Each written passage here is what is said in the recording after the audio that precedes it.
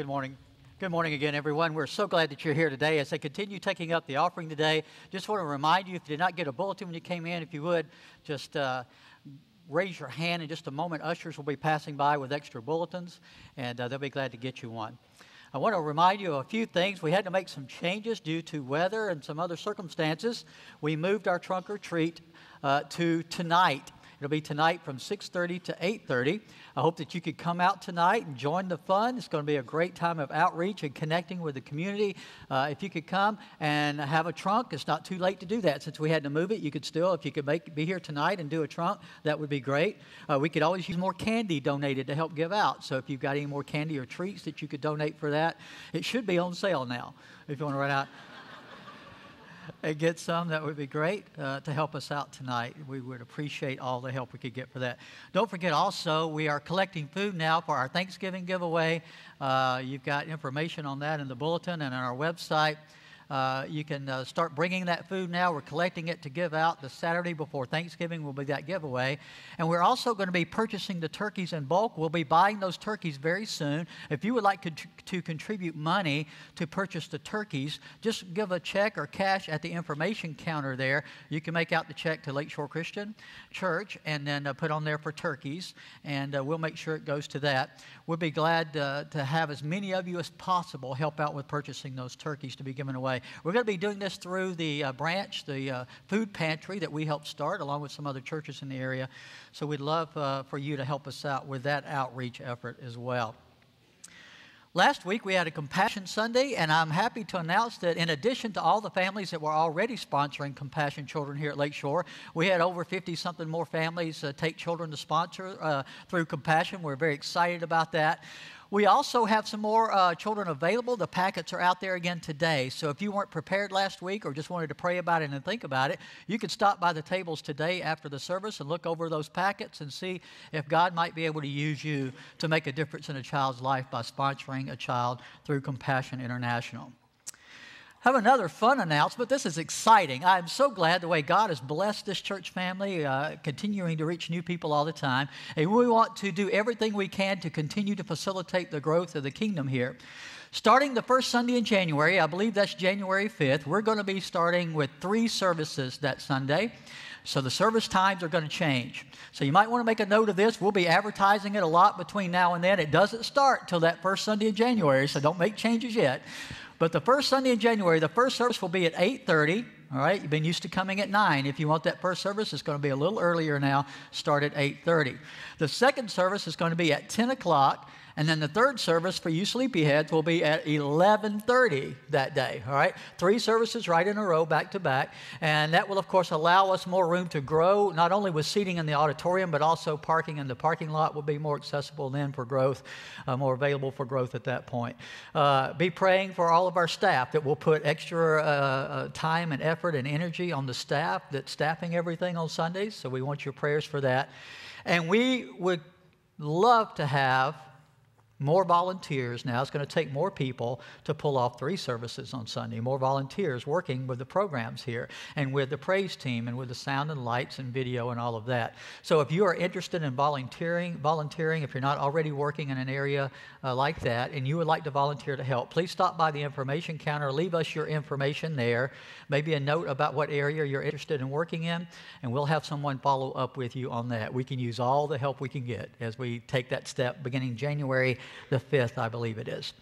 As we prepare now for our message time, I want to especially ask you to lift up a dear sister in our church family, Denise Trice, who's back in the hospital. Denise has been going through a very extended battle with cancer, and it has been amazing to watch her and see her witness and her testimony through all of this. She has blessed so many people. Well, it's at a critical stage once again with her. They, a while back, a week or so ago, did a stent in her liver to try to correct some problems there. It did not work. They went in this past week and tried to do the stent again, and the report this morning is that one seems to be failing as well. It's a very critical time for her. So please, she has been such a warrior for Christ. throughout all of this. Please lift her up and her family up in your prayers, her husband, her son, as they battle through this time that's very critical right now. I know there are many other prayer needs in the church family. Let's go to God in prayer together. Father, we come before you today thanking you for the honor and privilege of being able to wear the name of Christ. We know it's only because of what you've done, the work that you accomplished on the cross, that we could be adopted into your family and be your children. And Father, we especially want to lift up our dear sister Denise and her family. We thank you, Father, for the powerful witness and testimony that she has been showing through all of this. And I know she doesn't feel like it right now, but she is a mighty warrior for you. And Father, we just pray that in your grace, in your mercy, you would be with her in a way that is so special that she can feel it more than ever. She can sense your presence and your power and your provision for her. Be with her husband, with her son, Father. Give them strength and comfort that only you can give.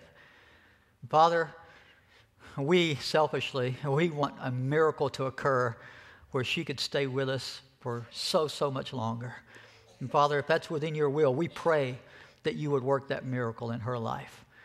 But Father, whatever your will is, what a blessing she is. We thank you for her and her witness. We lift up to you the other needs in our church family. We thank you that you will hear and answer our prayers in a way that's best according to your will. In Jesus' name we pray. Amen. If you're new to us here at Lakeshore today, we are in a study together church-wide called The Story. There is a book by that name. It's available there if you stop by the information counter. If you'd like to get one of those books, it's $10 for the hard copy book there. We got a really good deal on those. You might want to get some as gifts for other people. Stop by there today and let them know if you need any books. We are in what chapter this week? 14. How many of you read chapter 14? Raise your hand. I love it. I had a guy come in this morning, said, I got up extra early this morning, had an extra hour, and I read chapter 14 so I could raise my hand. When Preacher Andy asked, I could put my hand up too. Paul Smith. Not calling any names, but so glad that you're able to do that this morning. So I do want you to be reading along, even if you're not right up with us on the chapter and everything. Just be reading. It's wonderful the way they've put the scriptures in chronological order so that you could follow along in the history of time chronologically, see how the upper story of God has been at work throughout history and how he has worked in the lower story through individual lives that we've been looking at in each lesson each week. And I want you to know, I want you to see, I want it to be real to you that God is still writing the story and you are here as a part of it, and God has a plan and a purpose for your life, and your lower story matters in the upper story. And I want you to make that connection that your life is vitally important to what God wants to do in the world today, and he can use you. Well, last week we looked at the life of Solomon. And during the time that Solomon was king, as we saw last week, he did a lot of good things, but he also got off track, didn't he? We looked at the little black box. We had the record of Solomon's life, and we could look back and get the data and see that Solomon made some decisions, especially when it came to marriage, that were outside of God's will. But there were other decisions. Once he got outside of God's will, there were many other decisions then that were made in a bad way that negatively affected the kingdom and God's people. His disobedience brought a response from God. I want you to catch this connection too. In every story we've looked at, in every lower story where the individuals involved disobeyed God, God always responded to the disobedience. All right, he responds to the obedience. We've seen that too. But he also has a response for the disobedience. We think sometimes we're getting by with it. We think maybe God hasn't held us accountable. Maybe there's no consequences to what we've done. But there's always a response from God when there's disobedience. And the response from God for Solomon's disobedience ended up being that the kingdom, remember this kingdom that he had promised he was going to build through Abraham and his descendants, this kingdom is torn in two. It is split into two parts. The very kingdom that was supposed to display God's glory and God's presence on the earth is now anything but a display of the power and the glory of God because it was split in two. Now, this division of the kingdom, the word division, I think is a good word to describe our culture today. In our culture today, that's the good thing about these stories. They so much apply to our lives today and our culture today. Our culture today, one of the identifying marks of our culture today is division. Isn't it? Think about our culture right now. There is division among the nations. Look at all the fighting going on out there, the conflict that's happening between nations right now. There's political division in our own country, right? There's almost like this bitterness and hatred between two political parties in our country. There is division in business. There is division in recreation and in sports. My house was divided yesterday. Not really divided, but Georgia-Florida game. My wife is, bless her heart, a Gator fan. And we certainly want to extend mercy to. There's this division that takes place. There's also division in our homes, isn't there? So many marriages, so many homes breaking apart, being torn apart by bad decisions being made. But God's will for us is that we live in unity, in harmony, in peace, to live without alienation, without dissension and division. He wants us to foster unity whenever and wherever it's possible. The Scripture is clear on this. In Psalm 133 and verse 1 it says, "Behold how good and how pleasant it is for brethren to dwell together in unity." That's God's will. That's what God wants for His people, that we dwell together in unity. In Romans 12 and verse 18 he says, "If it is possible, as far as it depends on you, live at peace with everyone." In other words, you can't control everybody else, but who can you control? Yourself. You can decide to be an agent of unity or an agent of division. It's up to you to make that choice how you're going to live your life. And God's will is that we be promoting unity. Well, during the time, it really started with David and on into the reign of Solomon, the nation of Israel was at its zenith. It was at the height of glory. It was blessed in every possible way. Things were really kicking along. It was really good. For them, if they were to be talking about it later on, they would have said, those were the glory days, right? Those were the glory days for our kingdom. The reign of David, the reign of Solomon, that was the height of the glory in this new nation that God had formed to bring people to Him, to show people His works and His blessings, His provisions. They were certainly good evidence of that early on. But then, shortly after that, remember, as Solomon began to mess up, things began to spiral downward for this kingdom that God had established. You see, they only could control themselves, but they made choices themselves to get away from God, from God's will, from God's clear instruction. And they were making decisions outside of the will of God. After Solomon dies, the nation of Israel is divided. There were 10 tribes in the north that aligned themselves under a man by the name of Jeroboam. That became known as Israel. That part of the kingdom was known as Israel, that part of the division. Then there were the tribes of the south, the tribes of Judah and Benjamin down in the south. They were loyal to their leader, Rehoboam, who was the son of Solomon, and the southern kingdom began to be known as Judah. So here you have what was supposed to be a united kingdom, showing God's glory, God's power, God's provision. Now it's torn in two. You've got two separate kingdoms. Not only are they divided geographically, they are divided in so many other ways too. They are fighting against each other. Now all of them are God's people. All of them were supposed to be part of the one nation that God was establishing. And here, because of their disobedience, because of the work, I am certain, of the deceiver, they have convinced themselves, let's do it the way we want. This is our preference. We're going to follow what we want. And because of that, God's people were divided. And when they were divided, they ceased to represent God in the world as God had wanted them to represent Him. They were not fulfilling their purpose any longer because of this division and this infighting between all the people who were supposed to be in the same family, in the same kingdom, worshiping the same God. Well, it all transpires. We can see it in 1 Kings. Back in 1 Kings chapter 11, God had picked Jeroboam to be the next king when Solomon died. But Solomon had a problem with that because Jeroboam was not his son. He was on staff with Solomon, but he wasn't his son. Solomon wanted one of his sons to be king. And so already Solomon has a problem with what God had wanted to do. So Solomon responds, he'd gotten so far away from God, by trying to kill Jeroboam. Jeroboam has to flee to Egypt until Solomon passes away. In 1 Kings 11:43 it says this, "Then he rested with his ancestors and was buried in the city of David, his father. And Rehoboam, his son, succeeded him as king." Now you see the problem we got here? We have two kings. We have the one who God appointed and said, that's the one I want to be king. And we've got the one man appointed. Solomon decided on his own, I want my son Rehoboam to be king. Whew, no kingdom can survive with two heads.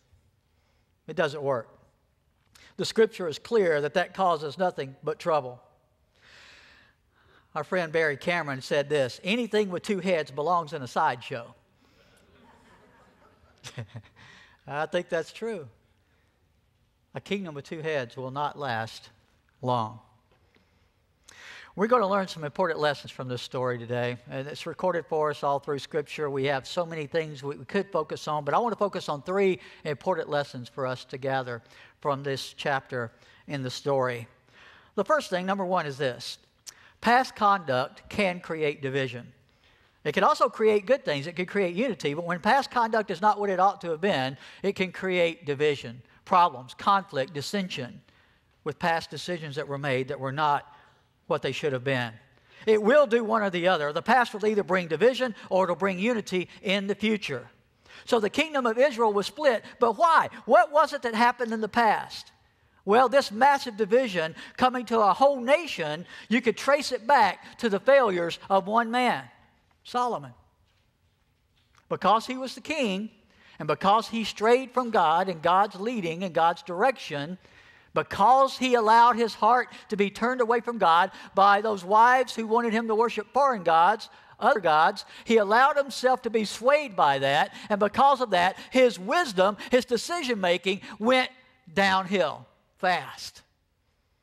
And he began to make bad decision after bad decision after bad decision. And it led to the downfall of the nation.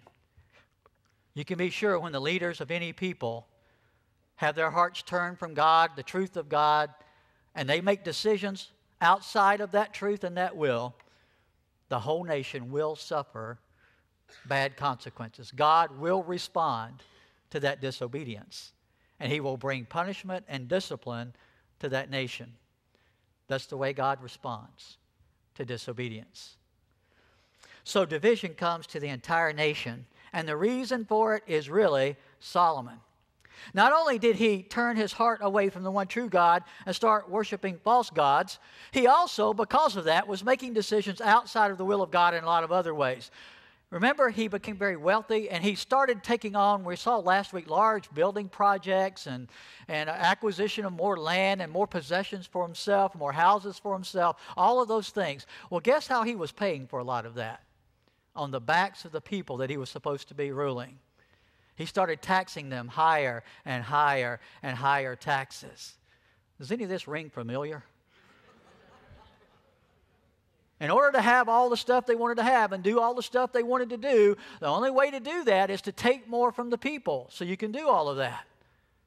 The problem with that is sooner or later you run out of other people's money. And they are so burdened by it, they can't have any joy in life anymore. They can't have contentment. They are being oppressed by how great the taxes are. And that was beginning to happen to the people under Solomon's rule. Well, we know that because of all of this disobedience from Solomon, God had made a decision to respond to that. In 1 Kings 11, beginning with verse 9, we read about that response. The Lord became angry with Solomon because his heart had turned away from the Lord, the God of Israel, who appeared to him twice. Although he had forbidden Solomon to follow other gods, Solomon did not keep the Lord's command. So the Lord said to Solomon, here's what he said is going to happen. Since this is your attitude, you've not kept my covenant and my decrees, which I commanded you, I will most certainly tear the kingdom away from you and give it to one of your subordinates. Nevertheless, for the sake of David your father, I will not do it during your lifetime. I will tear it out of the hand of your son. Yet I will not tear the whole kingdom from him, but will give him one tribe for the sake of David my servant, and for the sake of Jerusalem, which I have chosen. Wow, what a lesson. Sometimes we only think of decisions of leaders that have great consequence. We think they're the only ones who have decisions that have great consequence. But I want you to understand that all of us make decisions. We have made decisions leading up today in our lives that have affected the future already. We've all made decisions already that have already been so aligned that they will affect the future one way or another. And good decisions based on God's teaching will bring blessings in the future, but you can be sure when we decide contrary to God's way and God's will, those decisions will also affect the future. And they will affect the future in a negative way. Now think about your own life. Our present decisions that you're making right now are going to make a difference in what the future looks like for you, for your family, for your descendants. What kind of legacy do you want to leave for those that are coming behind you? Because the decisions you're making now are creating that legacy. They are creating the legacy that you're going to leave behind that's going to impact the future for your family, for this church, if you're going to be part of this church, for this community, if you live in this community. Your decisions have an impact on what the future is going to look like. I could think back in my own life. I could see so many key critical moments where decisions were made. One was one of the best that was ever made for me. It was back in the summer of 1975. A guy by the name of Gene McGee had made the decision to be the preacher at Overton Christian Church. He was, at the time he made that decision, living in St. Augustine, Florida. He moved, he and his wife Lois and their daughter Sue Ann, to Overton, Georgia. And he came there to be our preacher at my home church. And he started there as the preacher in the summer of 1975. That's the summer that changed my life so dramatically. It's the summer I met my wife.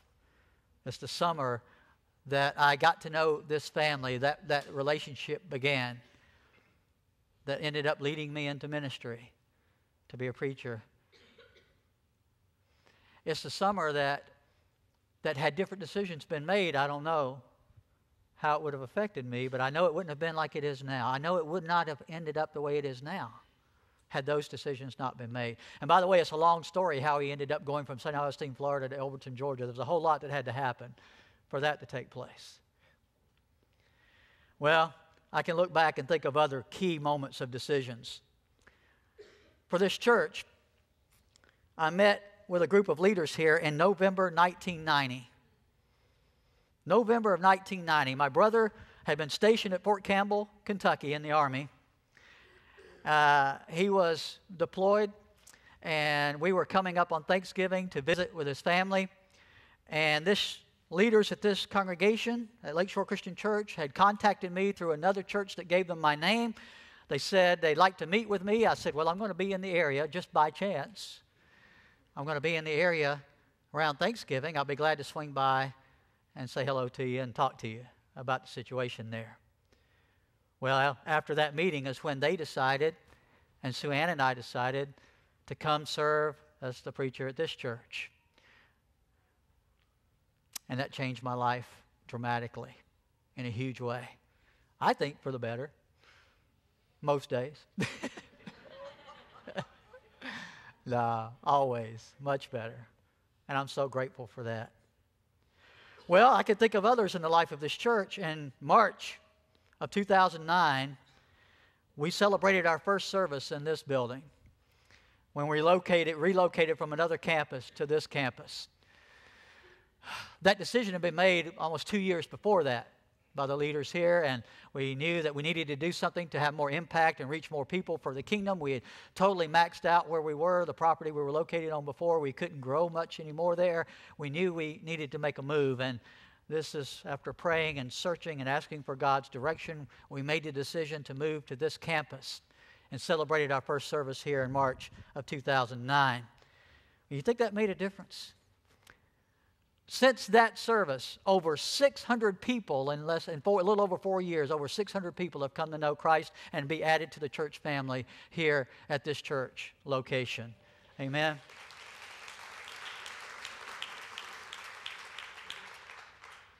Now, that doesn't mean there haven't been struggles or challenges. Of course there have. Even when you make right decisions, it doesn't mean there are not going to be challenges or problems.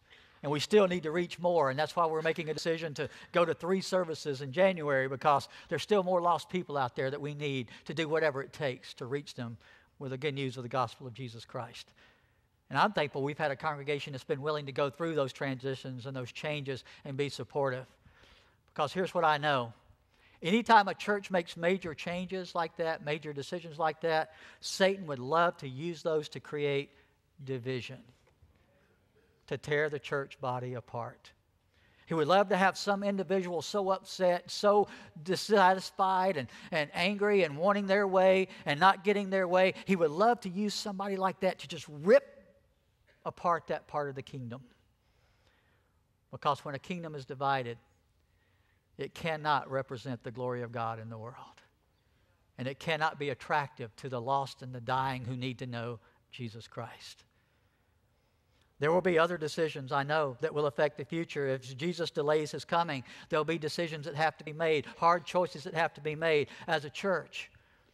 And Satan always looks for those opportunities to use people to create division and dissension in the body of Christ. Just like he used Solomon and his foreign wives to rip that kingdom in two. I pray that you would understand how important your decisions are, not just from a church perspective, but from an individual perspective as well. I want you to understand that your decisions are what make your legacy. So if you can make better decisions starting today. Some of you are thinking, well, I've already made so many bad ones. I've already messed up so much. Well, listen, God specializes in redeeming even our bad decisions, okay? And even bringing good out of those when we come to Him in humble submission and repentance. He can even use those bad things to bring about some good lessons, some good changes, some things to open up doors of opportunity for the future to make a real impact. So understand that even if you've messed up some in the past, we all have.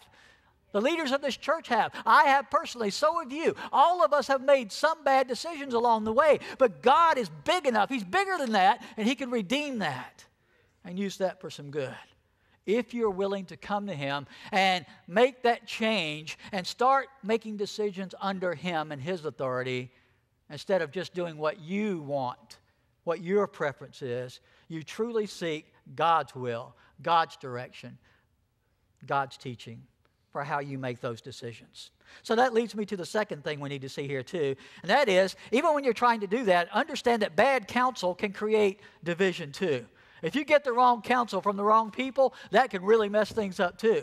And we see that clearly lived out in this story of chapter 14 here with these two that are now in position of being a king of this divided kingdom. They were still making decisions now that were having an effect, and they were listening to some really bad counsel. Rehoboam, in the southern section, sought the counsel of the elders about something. Some of the people came to him and said, this is a great opportunity. By the way, Jeroboam led the group. You know, he's already a divisive character there a little bit. But he led this group, and they came to Rehoboam and said, you know, your dad overtaxed us, and it's a real burden on the people. Would you consider, now that you're king, lightening the load a little bit? Would you consider changing this a little bit so that we could have some of the weight taken off of us? So Rehoboam goes to the elders there that had led his father to get counsel from them. Those elders said to him, it would be a good thing to listen and to lighten the load a little bit, to reduce some of the tax burden that your father put on these people. So he had some good advice there, right? The elders were saying, you know what, this is a good opportunity for you to do something that would be a good gesture to the people, to maybe get them a little more unified again behind you and your leadership. But we find in 1 Kings 12, beginning with verse 8, that Rehoboam decided not just to go to them, he also went to some of his comrades of his own age, younger men, who had not been ruling at the time those decisions were made, who were now part of his entourage, and because of their advice, he rejects it. He rejects the elders' counsel. Look at verse 8 and 9. Rehoboam rejected the advice that the elders gave him and consulted the young men who had grown up with him and were serving him. In other words, his yes men, right? Who would tell him what he wanted to hear. He went to them for counsel, okay? He asked them, what is your advice? How should we answer these people who say to me, lighten the yoke your father put on us? He followed their counsel. You know what their counsel was? This is not the time to let up. This is the time to pour it on. Put your foot to the pedal. Go even harder on these people. Put even more pressure on them. You got to show them who's boss, Rehoboam. And he listened to the counsel of those younger advisors. And when he did that, immediately the northern tribes separated from the south. They weren't going to have any part of that. That's ultimately the straw that broke the camel's back, so to speak. The thing that sent them over the edge, where they thought we can no longer be under his rule. We can't survive like this. And they split off into another kingdom. The nation was divided because he was listening to bad advice. But it wasn't just Rehoboam who got bad advice. Jeroboam got bad advice too, and he listened to it. He was up there in the northern kingdom, and he was worried. In 1 Kings 12, beginning with verse 26, it says, Jeroboam thought to himself, the kingdom will now likely revert to the house of David if these people go up to offer sacrifices at the temple of their Lord in Jerusalem. So he's worried. If they go back to Jerusalem for their worship and for the temple offerings and all that, they'll end up going back to that kingdom. They won't stick with me. They won't support me if they do that, right? He's worried about himself and his position and his power, okay? So he's thinking, well, if they go back there, they'll give their allegiance to Rehoboam, king of Judah. They will kill me and return to him. In verse 28, after seeking advice, the king made 2 golden calves. He said to the people, like I'm doing this for you guys, it's too much for you to go up to Jerusalem. Here are your gods, Israel, who brought you up out of Egypt. One he set up in Bethel, the other in Dan, and this thing became a sin. The people came to worship the one at Bethel and went as far as Dan to worship the other. Wow. Boy, we have to make some decisions that are hard sometimes, don't we? And you like to get some counsel, don't you?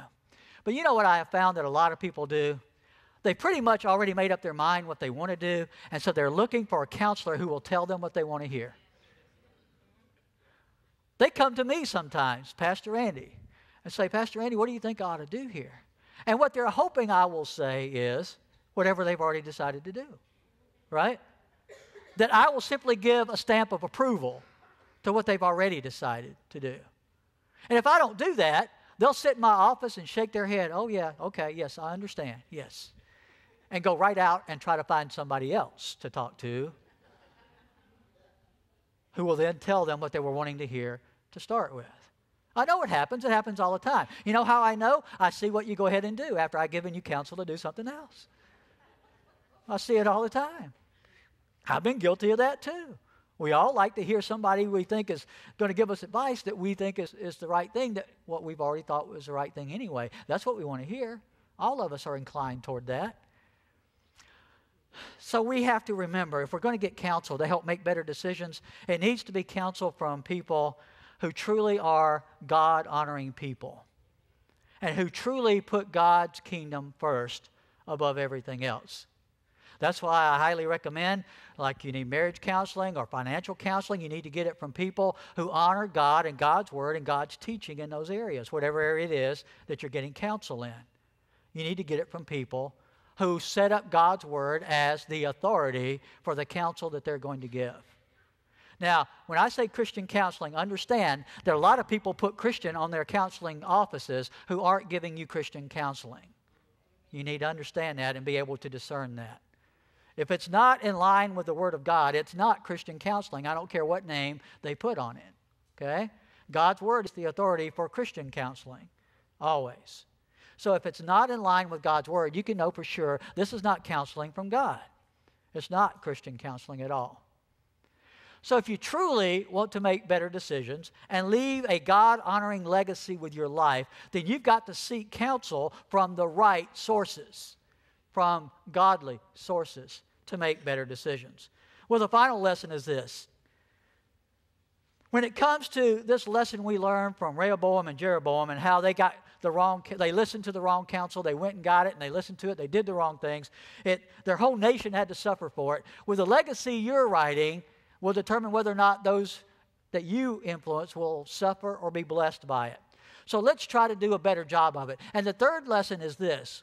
Commitment to Christ can create unity for the future.